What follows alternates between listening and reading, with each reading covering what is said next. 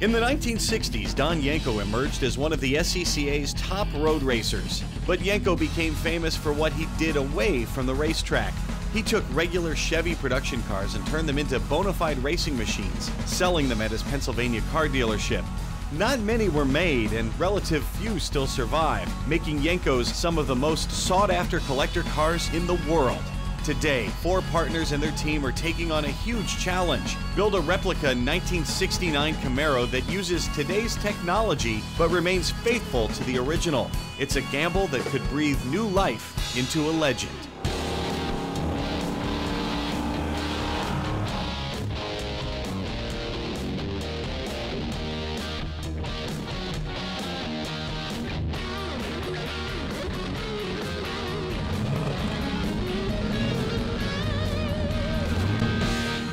Hello and welcome once again to Tulsa, Oklahoma. If you've been following our saga, you've seen how the guys here at Brand New Muscle Car have gone to great lengths to make sure that their Yenko Super Camaro looks just like the original, built by Don Yenko back in 1969.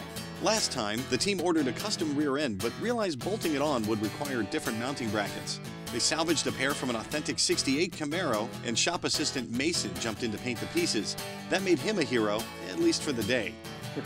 I knight you, young man. I knight you in the realm of the painters of all time. Thank you. Sir Mason. Sir Mason. You look so beautiful for me. Now that the mounts are ready to accept the suspension, it's time for the guys to bolt it together. Original Yenko Camaros used leaf springs, and that's a technology that dates back to medieval times. The multi-link suspension on this brand new muscle car provides better handling and performance, and it's more easily adjustable than old-fashioned leaf springs. And all the things done. Now it's time to put the front suspension on the car. So the first thing we're going to do is take our subframe. Camaros are a unibody car, so it doesn't have a full frame. It has a frame in the rear mounted to the body, and has a subframe that bolts to the body. So this is the first piece from Chassis Works. They're going to take it over to the body. These are all the parts.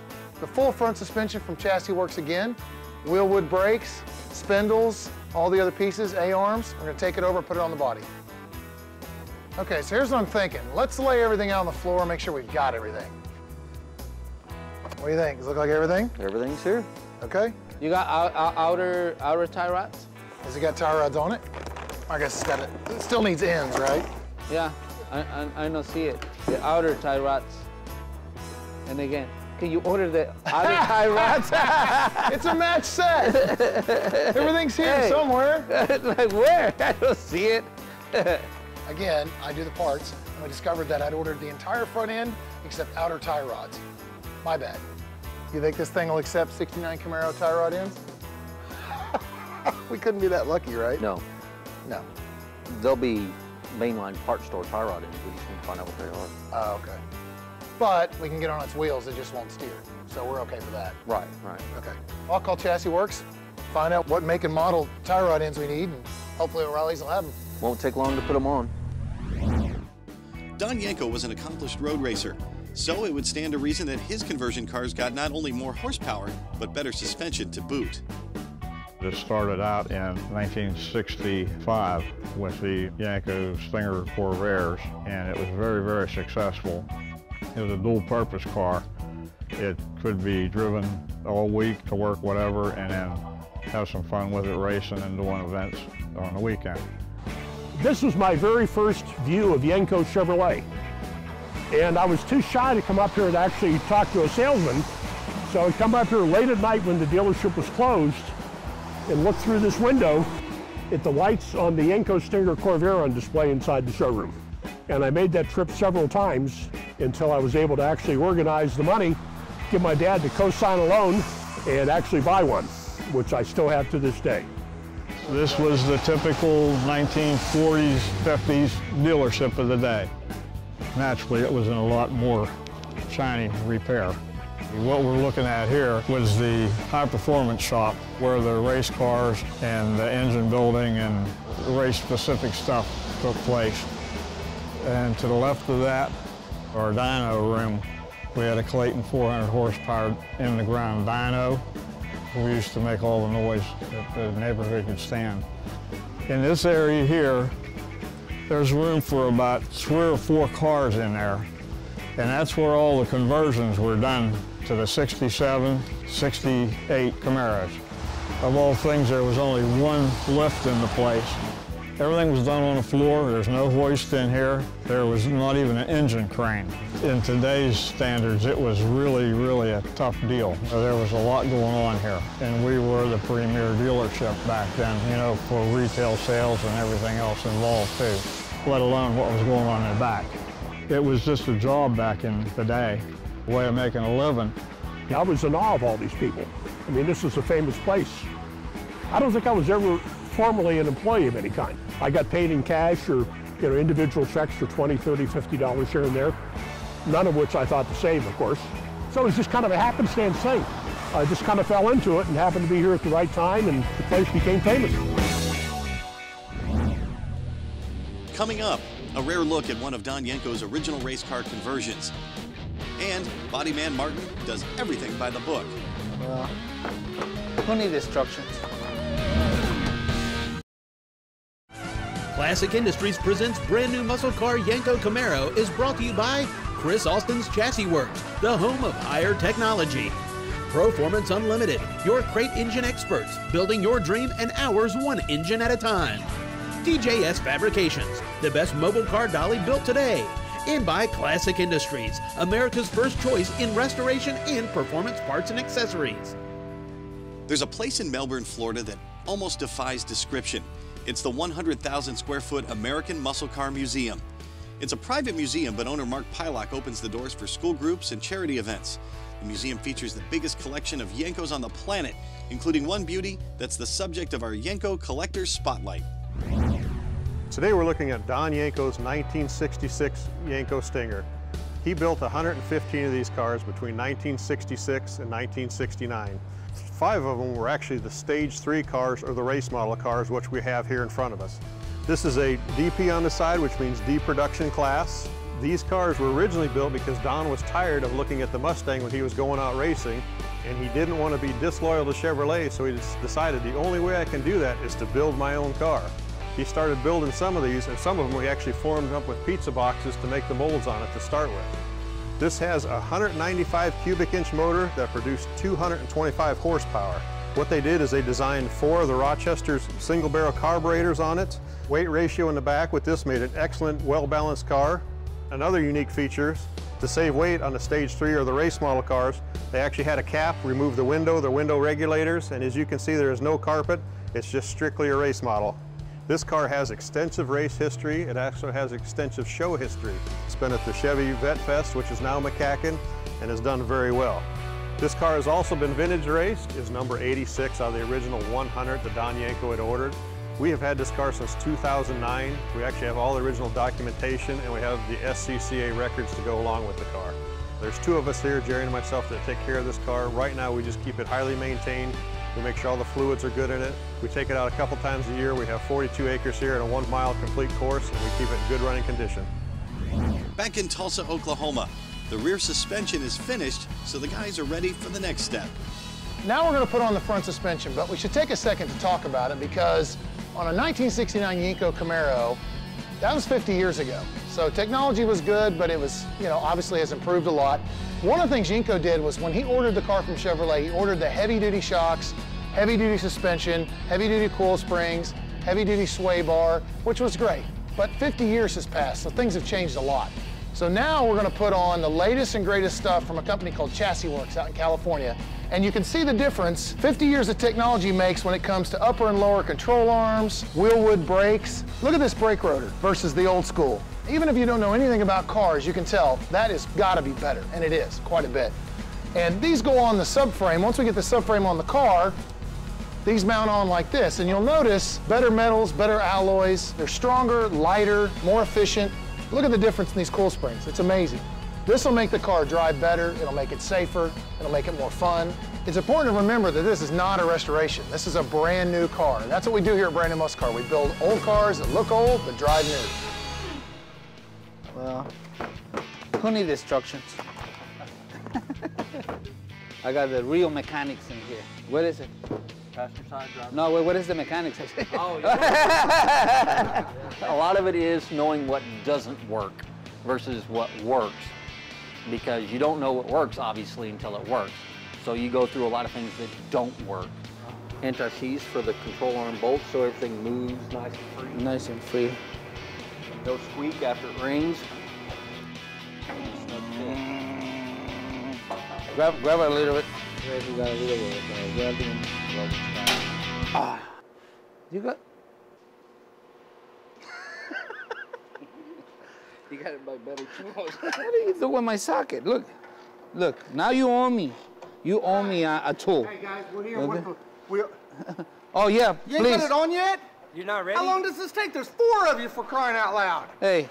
I don't even want to talk about it. Call me whenever it's done. Yeah, we'll be back. Man, I tell you, 8 hours a day, 10 hours a day, 12 hours a day, shoot, sometimes, I mean, we're here 15 hours a day. We're here more than we're at home, so it's got to be fun. Look my hands. It is so bad right now. Look. Hey, after this point, right here, like when body man does not touch the car and contaminate it. You know, things can go wrong and things can go bad, but that's completely okay. That's just part of anybody's everyday. No, time on this one. You say a body man. Body man. I'm not a body man. I'm a mechanic. You definitely don't. I'm a mechanic right now. You see? If you've ever met somebody that's ever had every day and nothing ever go wrong, please let me meet them, because I would love to. You know, it's just how you roll with things. You got a mechanic's hat and a body man. So exactly. Right now you're in the paint area and you don't have a painter's hat. Haven't seen that hat yet. Haven't seen that hat. Let me find one. I mean, it is crazy outside working with these guys, so it is fun. It is fun. I tried it like doing like this. No, God, no. Not either. No. But look at this. No hat and look. But look at this. But look at this. If you take this, I'll take the. I don't even want to see. Look at this. You take this. Look at this. You see? How sexy I am. No, that's sexy right there. Yeah, because you cover your whole face because you're so ugly. That's why. Coming up, the Yenko gets new brakes, and we go to the factory where those brakes are made. Photos and documents shown on brand new muscle car Yenko Camaro, courtesy of Mark Gillespie. For even more about Don Yenko and the supercars that made his dealership famous, look online for the Yenko era and the Yenko era continued, Cannonsburg and beyond.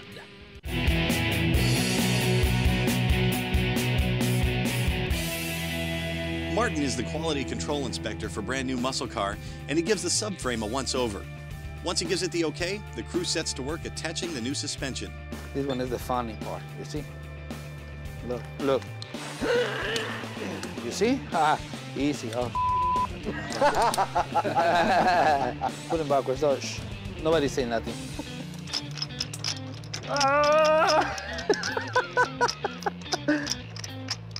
This is what I wake up and I want to do every day. And sometimes it's a really big headache. And sometimes it gets a little stressful. Sometimes it even gets maybe even a little overbearing.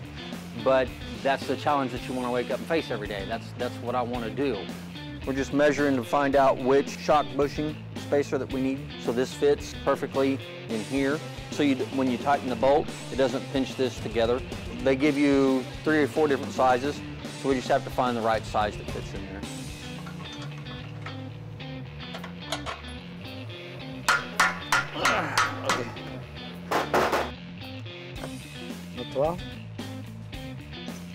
We're lining up the hole to get the collar pin through to hold the castle nut on. This is what holds everything together for safety. And then we fold this over so it doesn't ever come out. All done.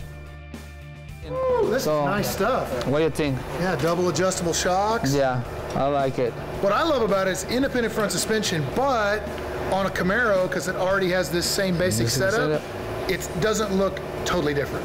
Right? It doesn't look like weird, strange. I mean, it looks right on this car. The process of having a car hand built is really cool. I always tell people that no matter who you are, how much money you have, how many cars you have, having a one-off, custom, hand-built, designed hot rod built for you, yes, it takes 6 to 9 months, but I take pictures all the way, I take video all the way, I make them a baby book. I mean, it's an experience. And what's funny is I had a client the other day on the phone say, you know what I like about you? You don't tell us what you think our car ought to be. And I said, well, it's your thing. You know, if you want it, I'm happy to do it. The other part I think is really cool is it's one of a kind, by default. Hey Martin, the brakes are ready to go. Yeah, ready? Nice. I was just following along what Omar told me to do. So if they don't come out right, I can blame you. You wipe the spindles down first. Wipe all this surface rust off. And we'll put a little bit of grease on there, and then we'll put the hubs and rotors on. One of the things that's really important about these cars when we build them is brakes. Does it go? Does it stop? People ask about it right off the bat every time. And with the original brakes, you had drum brakes. Sometimes you had disc brakes in the front. We like to go with four-wheel disc brakes from Wheelwood. Wheelwood is a fantastic company. They've been doing it for decades. They're very good. The product is affordable. It works well. The service is great. We use them on all our restorations, all our builds, unless the customer absolutely doesn't want it. But usually, they're happy to have it. Wheelwood is a manufacturer of disc brakes, and it's going to be for a lot of different applications. Racing is our background, and that's where we got started in 1977. All but the brake pads and brake fluid are manufactured here in the Wheelwood facility in Camaro, California. Each step, all the way from when we get the raw goods, to having it machined, to having it anodized, powder coated, assembled, boxed, and put on the shelf, there's going to be at least 1 to 2 different steps that someone's going to evaluate and make sure that the product is working properly. A few key questions that Wheelwood's going to ask is what you are going to do with your car. And you're going to take it to a car show on the weekends. We may go with a 12-inch brake with a 4-piston caliper, and that's more than enough brake for what you're going to need. But if you're going to take it out, probably like these cars that they're building for the Yenko, and really drive them and actually want them to perform, we may change into a brake system that has better characteristics of cooling, ventilation, pedal feel, pad wear. Those are all key ingredients to make sure that we pick the correct brakes with the right brake pad for the customer's wants and needs. We worked with Brand New Muscle Car to come up with the correct brake package that's going to suit their inevitable customer's needs and wants. We're looking at doing something that fits properly inside the wheel, so they have the aesthetic value, but it's also going to give them the performance if they decide to go out and put the car on the track, autocross, or just take it to the car show for the weekend. It's going to be the right brake for them. Still to come. Unidos. Do you see a theme here with Martin? And it's time to install the subframe on the front of this unibody Camaro and mount the tires and wheels. Classic Industries presents brand new muscle car Yenko Camaro is brought to you by Exalta Coating Systems. We paint winners. Scoggin Diggy Parts Center, your source for custom built street to strip power. Clamp Tight, the clamp making tool. And by Brand New Muscle Car, building yesterday's dream cars today. Today, bigger vehicles like trucks use an on-frame construction. Essentially, the body sits on top of one big steel frame. Most cars, like this Camaro, use a unibody construction. That means lots of separate parts combine to make up the frame. Some of these parts can be made of lighter materials, and that means better efficiency and better performance. This one, the big ones, is for the front, for the radiator support. And these ones, the small one, is for the rear. You go, this one, we're right here, this one. Who needs those? Now the final steps before mounting the subframe to the chassis. Adding a few bushings and some bolts at the mounting point should be a piece of cake for such an experienced crew, right? Yeah, somebody needs those. Yeah, might need those. You don't need either of these ones too, so I'm fine, I'm okay. You know, I still remember. Okay, right there. There we go. Now that everything's in position, it's finally time to mate the chassis with the subframe. It's imperative that the guys hit their marks exactly, so they use the lift to inch the body down bit by bit. This is a true test of whether they built and attached every piece correctly. Bring it down a little, Tony. That's good right there. Don't push up. Right there. You need to go a little bit more higher. Richard, can you push it up, please? Okay.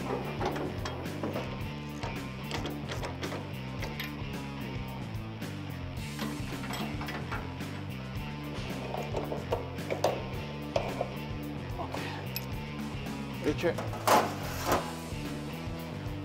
Last one. Last one. Okay, going up. Little bit more. Okay. Guess what, guys? Another thing, done. All right, time to put the shoes on, boys. In 1969, the Camaro had rally wheels and a couple other factory wheels. Yenko wanted to make the car different, so we went with a company called Atlas, which made a knockoff of American Racing 5-spoke wheel, very classic wheel. American Racing still makes them. Again, wanted to look old, drive new, so we called American Racing and they made us exact match wheels, but bigger.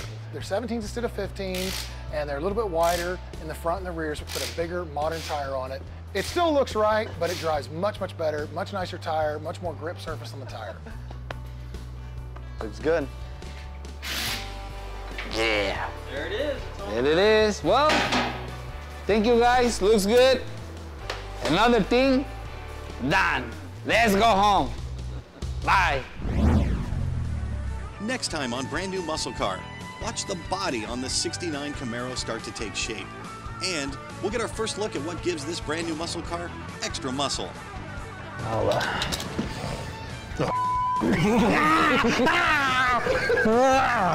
just have a stupid look on my face. Oh, wait, that's all the time. That's all. There was a time on looking at each other without. How about this? Look at I was looking up. I wasn't even looking at you.